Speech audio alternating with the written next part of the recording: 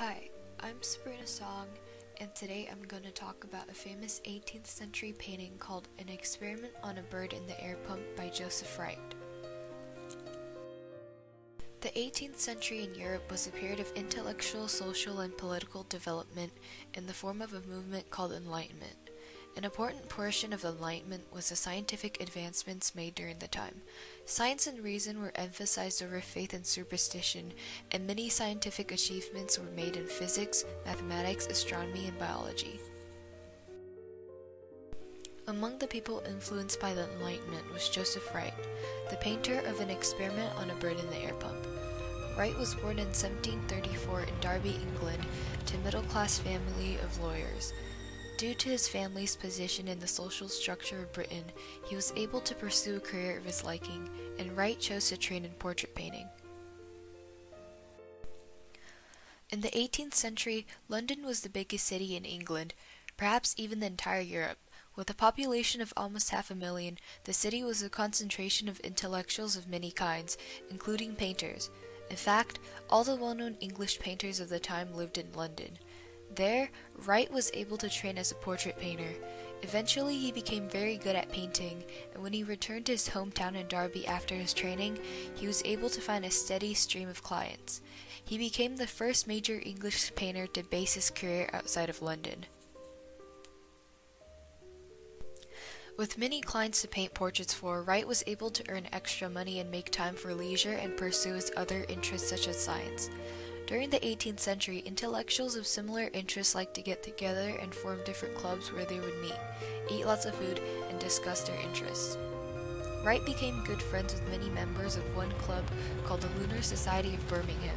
The Lunar Society was a club of industrialists and scientists who met regularly between 1765 and 1813 on nights of the full moon, which was how they got their name.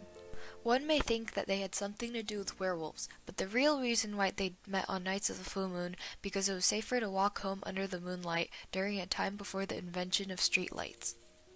Because of Wright's involvement with the members of the Lunar Society, he was able to attend their meetings and observe the latest advancements in science and alchemy. Wright began to use these meetings as inspiration for his paintings. His three most famous paintings are all based on these meetings, such as The Alchemist Discovering Phosphorus, A Philosopher Lecturing on the Ore, and finally, An Experiment on a Bird in the Air Pump, where the full moon can actually be seen through the window on the right. Wright named all three paintings in the same fashion, direct and simple, labeling it exactly what it is, although at first it appears uncreative and even boring. I think that Wright may have named these paintings in this manner because he wanted them to be like recordings of these experiments, and like the experiment, the painting should be orderly and have a more technical name. During the 18th century, most paintings were of noble people or scenes of nature. Subjects like science experiments were scarce and hard to portray in an artistic manner. Because Wright was able to depict these experiments accurately while retaining their artistic value, he became very famous through these paintings as they distinguished him from other artists of his time. Still, his main source of income still came from portrait paintings, and very few people bought his other paintings at the time.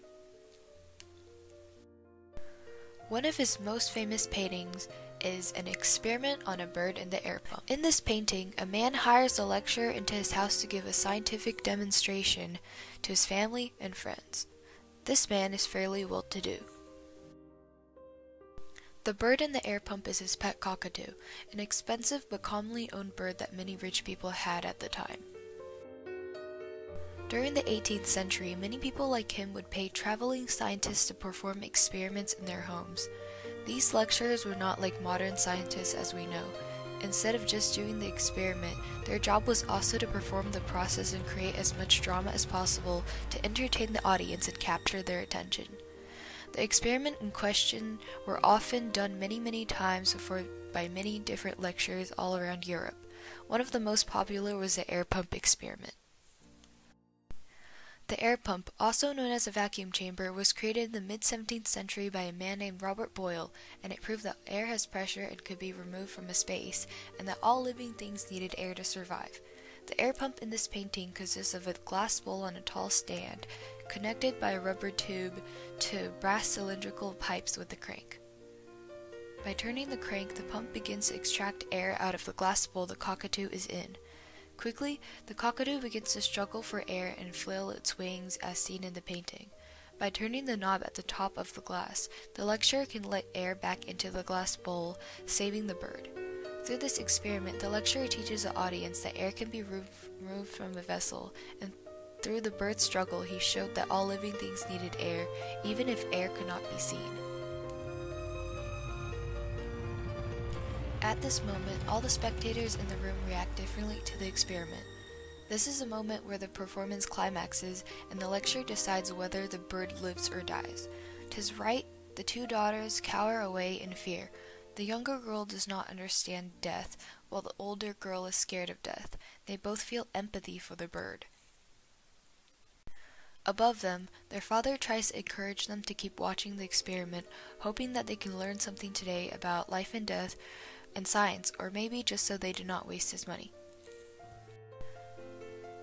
Beside them is an older man leaning on his cane. He seems to be contemplating something philosophical. To the right of the lecturer are two lovers who are too distracted by each other to care about the experiment. Below them is a young boy in his teens. He leans toward the experiment in curiosity. Beside him is a grown man who watches without emotion on his face. He has a watch in his hand, timing when the bird will die. In the center is the lecturer. He wears a red robe with his hair disheveled. Clearly, he cares more about science and its experiments than taking detailed care of himself or other matters. He looks a bit like a mad scientist, or sort of like Albert Einstein. In front of the air pump on the table is a candle hidden behind a large glass cup. The black object inside the cup is believed to either be a diseased human skull or an animal lung with a straw stuck in it to show the inflation and deflation of the lungs in animals. Behind the cup is a candle that acts as the main source of light for the entire painting. With this candle, Joseph Wright uses a painting technique called chiaroscuro, which is a use of strong contrast between light and dark, as seen in the painting where characters are lit up in the center while the corners and backdrop are much darker. Joseph Wright is very famous for his prominent use of this technique, as seen in many of his other paintings where the light is very focused in one place, while the surroundings are dark. He was even dubbed the best painter of artificial light in his day because of his many candlelit scenes. Although there are many different interpretations of the deeper meaning of the painting, I believe that Wright is trying to portray the different reactions that people have in regards to science and the Enlightenment. The light in the center draws the audience to the science experiment, and the Enlightenment by ironically using light. The couple on the left represent the people who are indifferent to science and the innovations. They are too absorbed in their love to care about anything else. The boy next to them is very curious and focused. He wants to know what happens next and what science will bring for the future and all the new discoveries that will take place. He thinks that it's fun and enjoyable. The man next to him is a representation of the people who react to the experiment logically and emotionlessly. He hopes to obtain numbers and information from the science, maybe so that it will teach him something or benefit his life. The two girls represent the people who fear the damage that science can do in the future, whether it's strong weapons or damaging chemicals. That they are the people who fear that science will be used for the wrong causes and cause harm to their lives. The father represents the people who want to use science to educate others and the next generation, which in this painting is his two daughters, who he is teaching about air and life and death of animals.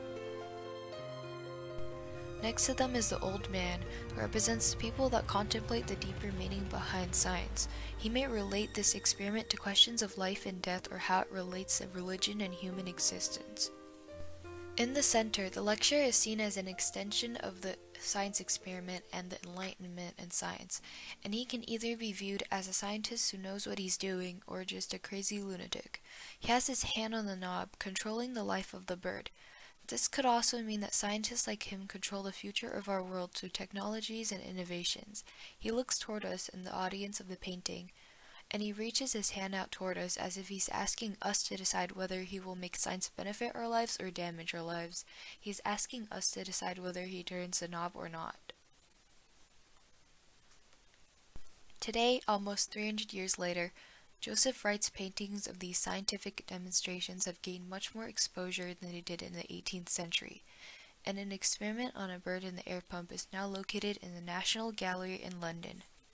You can go there to see this 6 feet by 8 feet painting and experience the state of science during the Enlightenment, while still being able to enjoy a beautiful piece of artwork refined by Joseph Wright's chiaroscuro and a deeper meaning that you can discover and interpret yourself.